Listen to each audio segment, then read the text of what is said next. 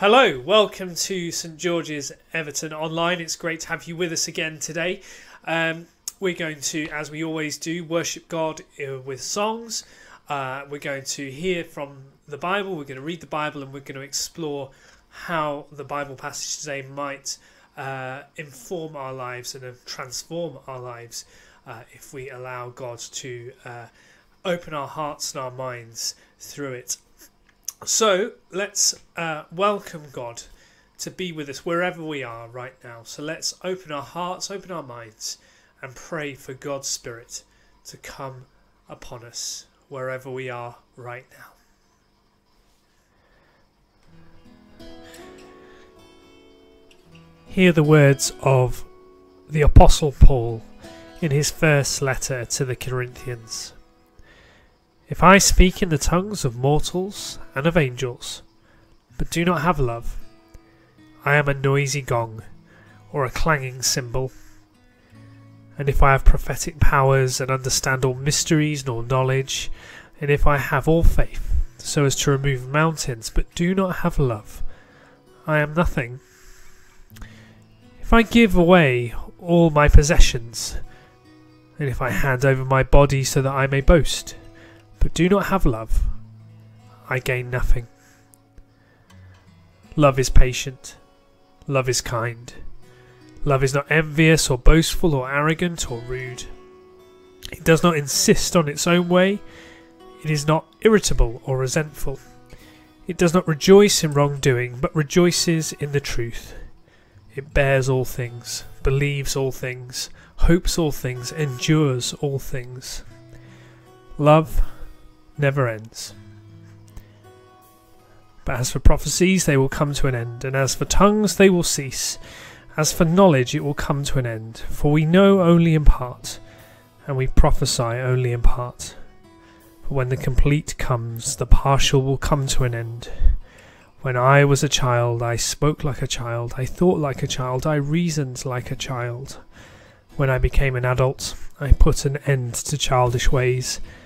For now we see in a mirror, dimly, but then we will see face to face. Now I know only in part, then I will know fully, even as I have been fully known. And now faith, hope, and love abide, these three, and the greatest of these is love. Well, let's sing our praises to the source of all love.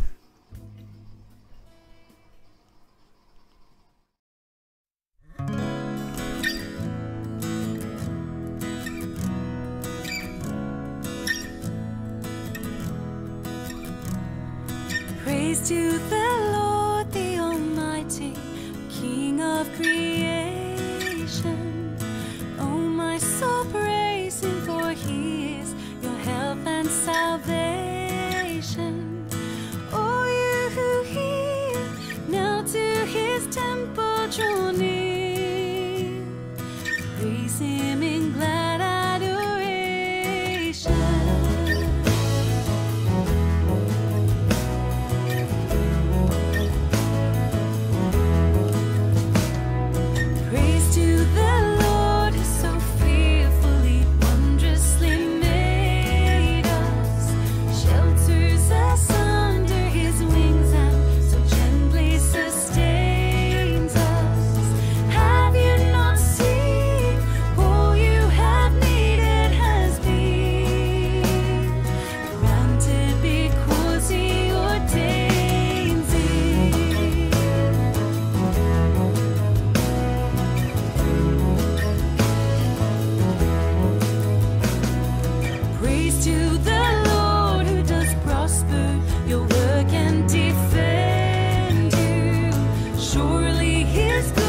grace and mercy will daily attend you. Ponder anew what the Almighty can do,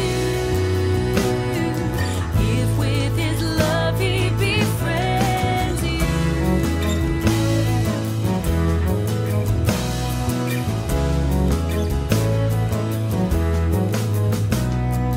Praise to the Lord, oh let all that is in me adore Him. All that has life and breath come now, with praises before Him. Praise to the Lord, oh let all that is in me adore Him. All that has life and breath come now, with praises before Him. Let the young man sound from His people again, gladly because we adore Him.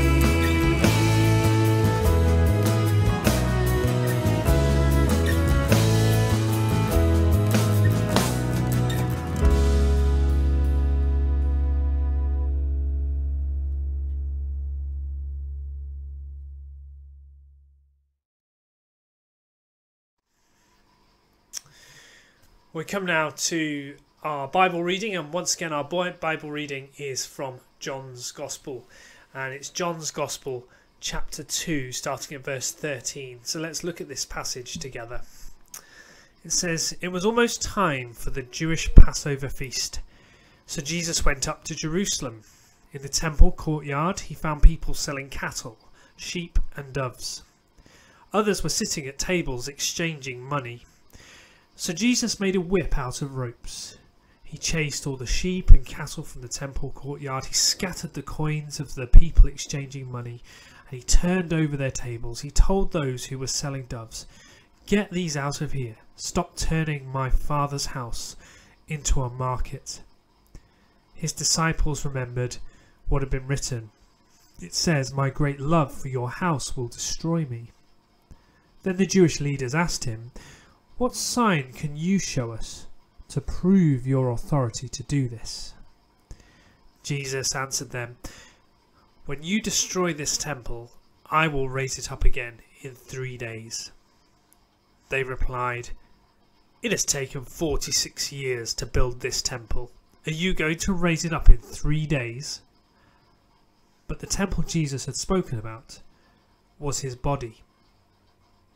His disciples later remembered what he had said. That was after he had been raised from the dead. Then they believed the scripture. They also believed the words that Jesus had spoken. Meanwhile, he was in Jerusalem at the Passover feast. Many people saw the signs he was doing, and they believed in his name. But Jesus did not fully trust them. He knew what people are like. He didn't need anyone to tell him what people are like. He already knew why people do what they do.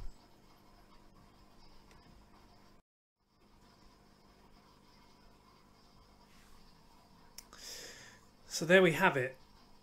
Jesus clearing the temple in Jerusalem. This is a really key moment in the life of Jesus. And it's one of the events, and probably the main event, that brings him into conflict with the religious authorities of the day. You see, in Jesus' time, the Jewish people, the people of Israel, the temple was their most important sign of God being with them.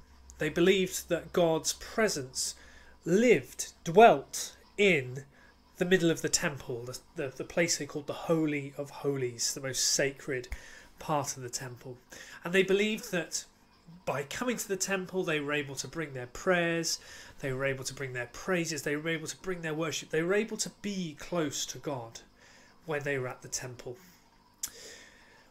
But the temple had become in some ways corrupted. There was trading going on in the market. It wasn't so much that there was trading going on, but the fact that it was something that the way they were doing the trading was detrimental. It sometimes excluded the poorest people. So only those who could afford to could really participate in the life and worship of God in the city and in the land. And Jesus came and he turned this over. He rips it apart. He stands against it in the most visible, active way possible. He drives out the money changers. He turns over the tables. He drives the animals out of the temple. And for Jesus, this is all about the question of signs. We talked last time about how Jesus turning water into wine was a sign, something that points to something else. And Jesus here talks about the fact that the temple as a sign of God's presence, which is what it was for the people at the time, had come to say something else about God, something that wasn't true, that you had to be wealthy enough to come to God and into God's presence. You had to do all the right things. You had to get it all right. And some people were excluded from this. And what Jesus says here is he says, rebuild this temple, destroy this temple, and I will rebuild it in 3 days. And here he's obviously not talking about the physical temple. That isn't possible, as the authorities say. It took 46 years to build this temple. You're not going to build it in 3 days, they say. But as John points out, what Jesus was talking about was his own body, when he would die and then be resurrected, raised to new life again in 3 days. And what Jesus is saying here, and what John understands Jesus to be saying here, is that Jesus is the sign of God's presence with us. That God's presence lives in him. And to come to Jesus, you don't have to have the right sacrificial animal, you don't have to have the right money, you don't have to have all those things that you would need in order to visit the temple. You could come to Jesus as you were. And that meant those who were considered unclean, those who were considered outcast, those who were exceptionally poor, all those people could come to Jesus as they were. And Jesus went out to them as well as he walked through the land, bringing God's presence with him, working the signs, healing, delivering, transforming, accepting, changing. And so this passage is all about telling us the same thing that John has already been telling us throughout his gospel and continues to say over and over again through the rest of the gospel. That God's presence was in Jesus. That Jesus was God himself come to live among us. And so in order for us to know God, for order for us to know what God is like, we should look at Jesus. Look at his life. Look at his teachings. Look at the way he was when he was in the world, to know what God is like. But more than that, and this is something that we'll come to in weeks ahead, John tells us not only that we can know about Jesus and therefore know about God, but that we can know Jesus. We can know him personally. We can know him as we know someone intimately. As Paul said in the passage we had earlier on as we were preparing to worship, to know fully as I am already fully known. The Spirit of Jesus is available to us so that we can know him in a mysterious way, certainly, but we can know him intimately. He is close to us. So what can we take from this? Well, first of all, Jesus can be known. And we should seek Jesus in the world. We should seek him in our prayers. We should seek him in our worship. Seek him wherever we are. Be attentive. Ask him to open our eyes and our minds to see him. But also, we can know about him And so that's why reading the Bible is a really, really good thing to do. Because when we read about Jesus, we come to know about God. We come to know who God is truly. And all of us will have this different ideas around in the world about who God is. But we can know what he is like through reading the Bible, particularly reading the Gospels, but also the rest of the Bible, which all in different ways points to Jesus' coming and what Jesus will do in the world.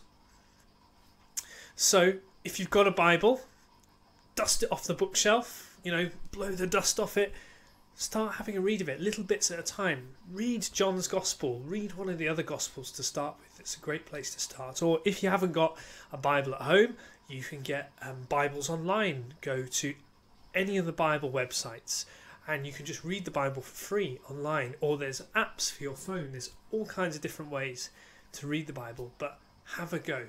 Make it a habit, because by doing that, you will begin to understand, you will begin to see God more for who he truly is. So let's take a moment now. Let's ask God once again to meet with us. Let's pray to him right now.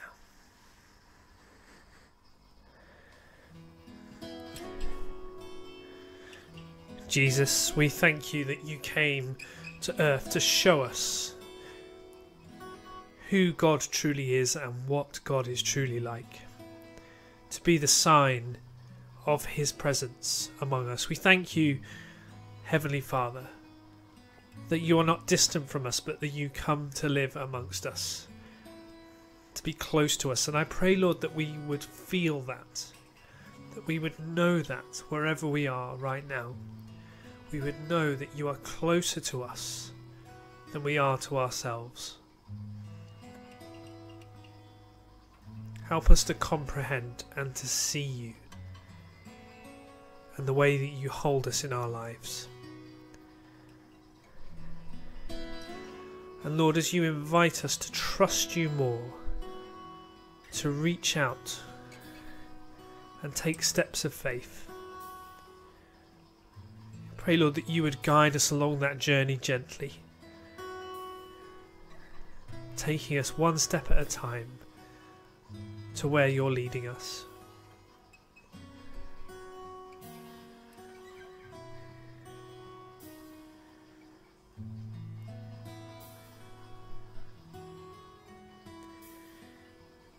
Pray, Lord, for those who we are concerned about today. And in our hearts and our minds, we lift them up to you.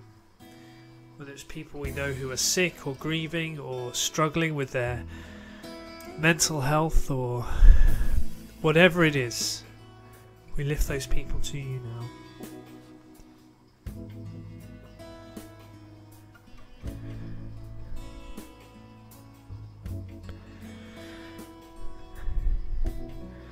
O good Jesus, word of the Father and brightness of his glory, whom angels desire to behold, teach me to do your will, that guided by your Spirit I may come to that blessed city of everlasting day, where all are one in heart and mind, where there is safety and eternal peace, happiness and delight, where you live with the Father and the Holy Spirit, world without end. Amen. We say together the Lord's Prayer. Our Father in heaven, hallowed be your name. Your kingdom come, your will be done, on earth as in heaven. Give us today our daily bread. Forgive us our sins as we forgive those who sin against us. Lead us not into temptation, but deliver us from evil. For the kingdom, the power, and the glory are yours, now and forever. Amen. I'll leave you today with this final song.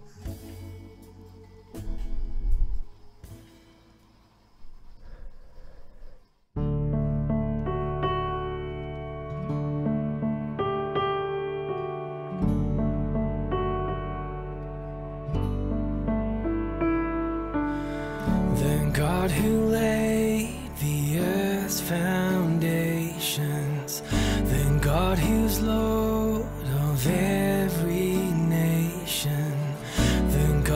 attends each generation is here.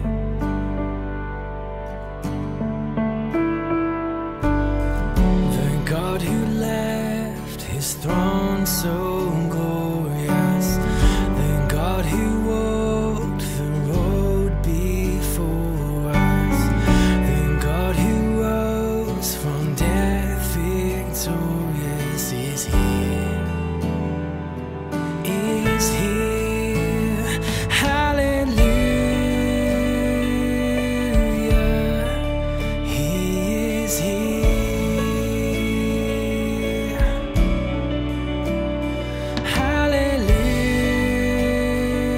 Hallelujah. Our God is here.